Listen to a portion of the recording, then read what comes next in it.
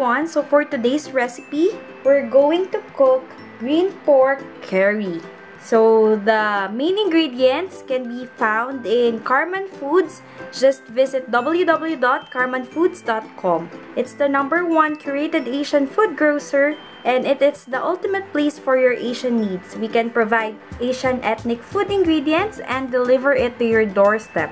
We have Korean, Chinese, Japanese, and Southeast Asian ingredients.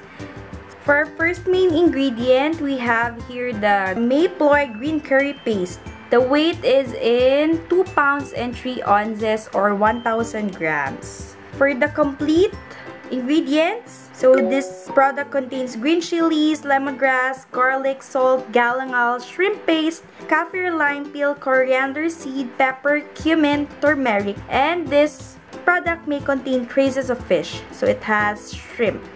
This product has no added MSG, no preservatives, and no artificial flavor. And it is a product of Thailand.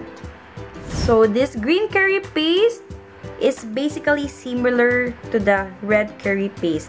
However, the green chilies is used instead of the red chili. The paste therefore has unique greeny aroma and hotness from the green chilies. It is normally used with coconut milk for preparing curry soup. So for the nutrition facts, this container contains 100 servings. Each serving size is 2 teaspoons or 10 grams. And the amount per serving is 10 calories. So this product doesn't contain saturated fat, trans fat, and even cholesterol. And it has no sugar. You can also find here a recipe that you can try. So you just have to check the back of the packaging. And for the expiry date, we have here at the top. So it contains the manufacturing date and the expiration date. So let's check what's inside. So it's like a small tub, as you can see. Small tub, and this one is what's inside. So this is the green curry paste, and it's in a plastic container. It's vacuum sealed, and for you to be able to use it, you just have to open it.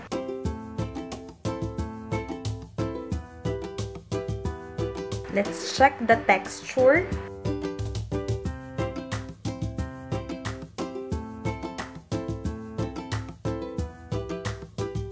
Okay, as you can see, this is the green curry paste. It smells good, and that's the texture.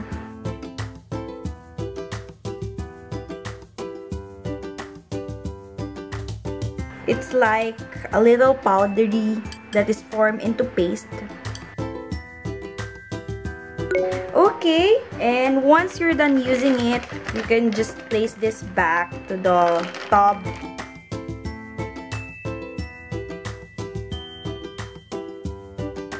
And then just cover it again. And it is indicated here that it should not be exposed to sunlight, and you should refrigerate it after opening. So for the complete ingredients, for the pork marinade, we have here 1/4 cup of Kikkoman-less sodium soy sauce. So this is one of our main ingredients. We have here orange juice of 1 orange, 2 tablespoons of honey. So the other half is for the sautéing and the other half is for the marinade. 1 tablespoon sesame oil. 1 pound pork sukiyaki cut into 1-inch cubes. And for sautéing, we have here 1 tablespoon of olive oil, 2 garlic cloves minced or chopped, 1 medium red onions diced. So lime juice, this is 1 lime. 14 ounces coconut milk. Our first main ingredient, Mae Ploy green curry paste. So this one is 4 ounces. And for our vegetables, we have here 1 medium carrots cut into cubes or diced. And then 1 medium potato. So this is also chopped or cut into cubes. And for the toppings, we have here a few bunches of coriander. So first, we have to marinate the pork. So put the Kikkoman-less sodium soy sauce into the bowl. And then we have here orange juice. 1/2 of honey. And then sesame oil. So we just have to mix this first. And then add our pork cubes.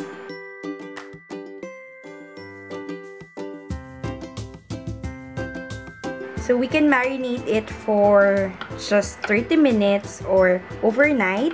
So it's up to you.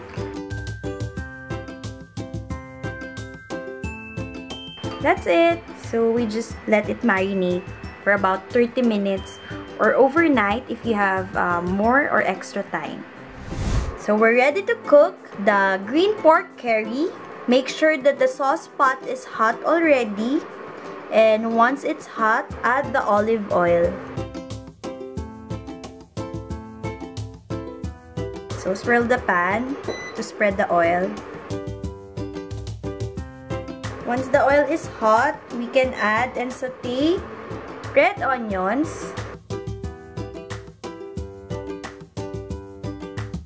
and garlic.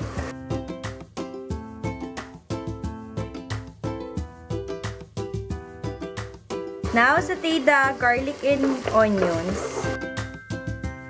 So you just have to saute it for 1 to 2 minutes or until the onions are translucent and the garlic is fragrant.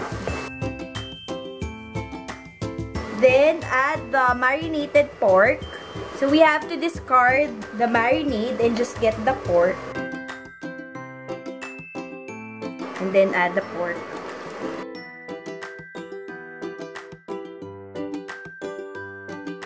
Now let's stir the pork.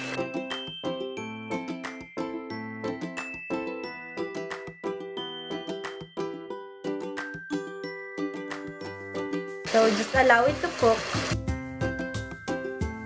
Now that the pork is no longer pink in color, we can add lime juice, honey,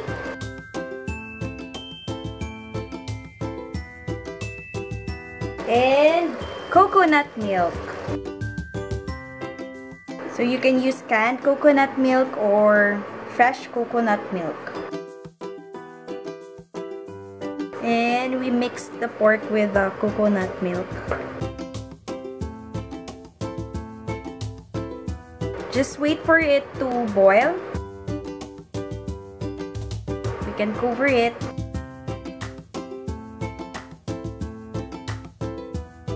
We can uncover it and check. Stir it again.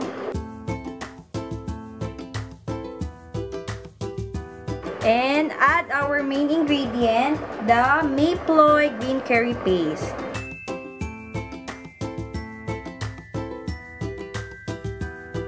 Mix it again to distribute evenly the green curry paste. So as you can see, the soup is changing in color already.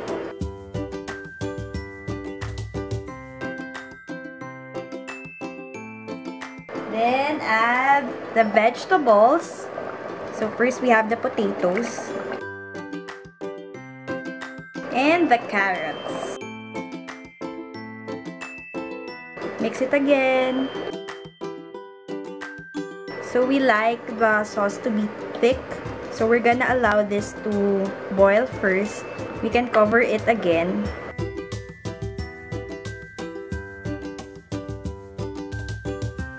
So after 15 minutes, we can uncover it and then mix it again.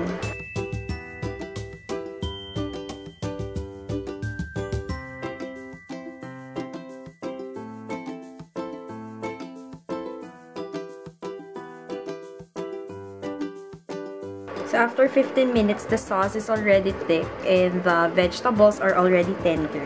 Also the pork. So now this is good to go. We just have to put it on a serving plate and serve it with either rice or if you like tortilla wrap, it's also okay.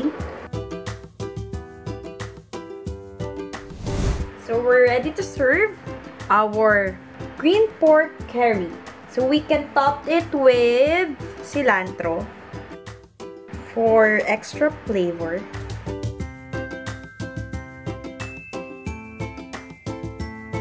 So I serve it with brown rice, but it's up to you if you want to serve it with other rice like basmati rice. So this is our finished product. So for this green pork curry, we use two main ingredients. First is the Mae Ploy green curry paste, and the other one is the Kikkoman less sodium soy sauce. So the main ingredients can be found in www.karmanfoods.com. Our selection are constantly growing, and if you have any suggestions, please contact us at our website. So happy eating!